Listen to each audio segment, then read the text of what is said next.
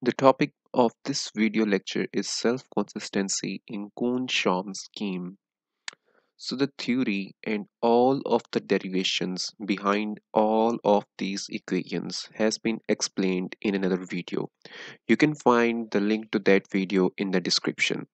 Okay, but the topic of this video lecture, the focus of this video lecture is only on the self-consistency in Kohn Sham scheme. So what is self-consistency? Well, in self-consistency scheme, you will see that there will be a cycle that is going to be followed. Okay, so let's just say that first of all, what you have to do, you have to take an initial guess. Okay, you have to take an initial guess for the electron density. You have to guess an electron density. And for this electron density, you have to calculate the effective potential.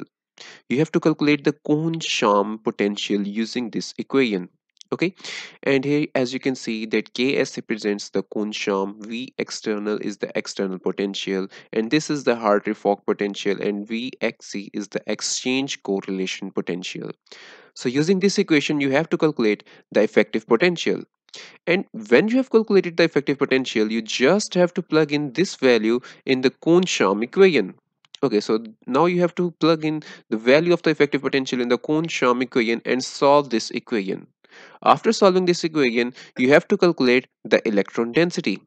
Okay, so if the value of this electron density comes out to be equal to our initial guess, then you can see that this is the self-consistent scheme. And if the electron density of the electron density that is calculated through this formula is not equal to the initial guess, then what you have to do, you have to again guess another electron density and solve all of this equation to calculate the density again. You have to repeat this step again and again and again and again until the initial electron density become equal to the density that is being calculated at the end of all of these steps. And using this electron density, we can calculate all the ground state properties of a system.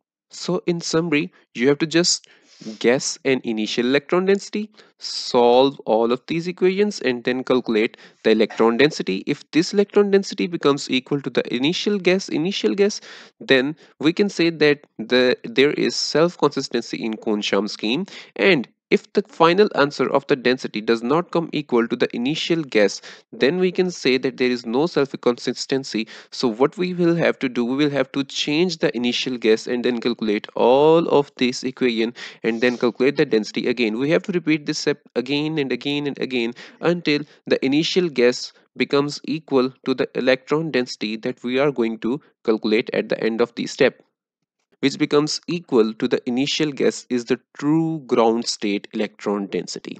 Okay, so that was the self consistency in Kohn Sham scheme. If you have any question, you can ask in the comments.